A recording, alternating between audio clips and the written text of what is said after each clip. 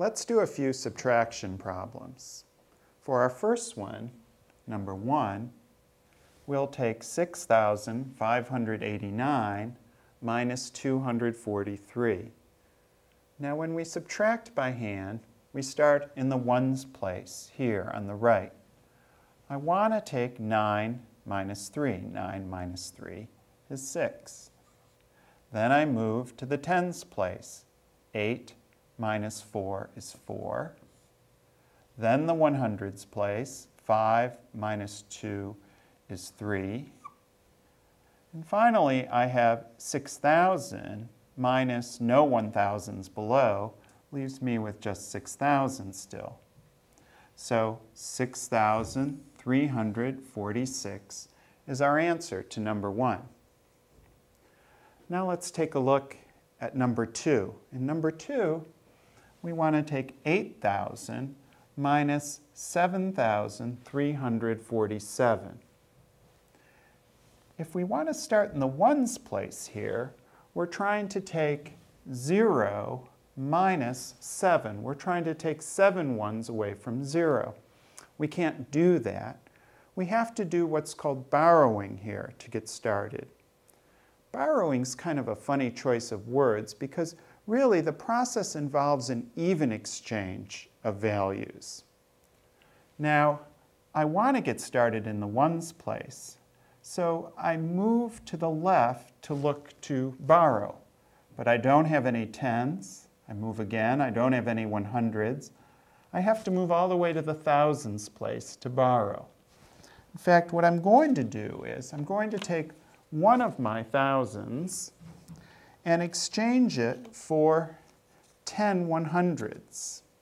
It's kind of like exchanging a $1,000 bill for 10 $100 bills. Here I have a stack of 10 100s. Because we exchange one of our thousands, we're only left with 7 thousands. And the 10 100s that we get in exchange, I represent by writing a 10 above the 0 in the hundreds place. Now, I'm going to take one of those 10 100s, and I'm going to exchange it for 10 10s. I have a stack of 10 10s here. Since I'm taking one of my 100s away, this becomes 9 100s. And my 10s now are 10. I have 10 10s. Next, I take my stack of 10 10s, and I'm going to exchange one of those 10s for a stack of 10 1s here. I have 10 1s bundled together. So I take one of my 10 10s, I now have 9, and I exchange that one 10 for 10 10s. This becomes a 10 in the ones place. And now I'm ready to carry out the subtraction procedure. 10 1s, take away 7 1s is 3, 3 1s. 9, take away 4 in the tens place, gives me 5.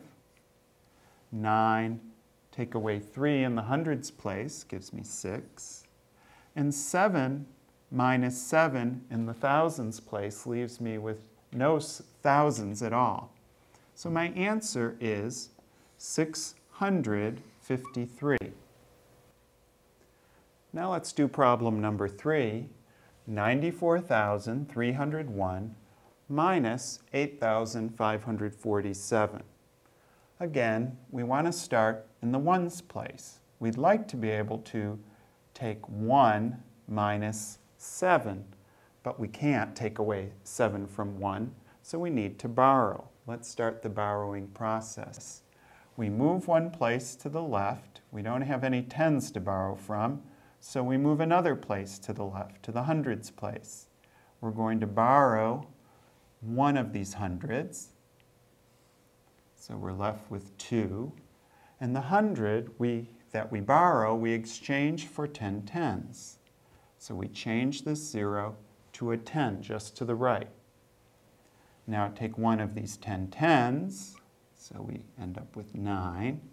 And the 110 we exchange for 10 ones.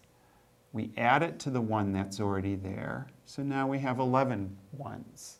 Now we can begin the subtraction process. 11 take away 7 is 4.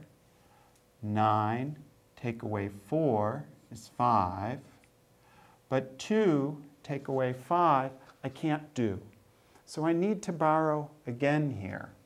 I move one place to the left, that's the thousands place, and I'm going to take one of these thousands, this becomes 3 then, and exchange it for 10 hundreds. The 10 hundreds I add to the 2 that's already there, so that becomes 12. Now I have 12, take away 5 is 7. And I want to subtract in my thousands place now. But I have 3 take away 8, I can't do. So I need to borrow one more time here. I'm going to take one of these 10,000s, so the 9 becomes 8, and the 10,000 that I borrow becomes 10 thousands. I add it to the 3 that's already there, that's now 13. 13 take away 8 is 5, and I have 8 10,000s now, take away none below, that leaves me with 8 still, and 85,754 is my answer.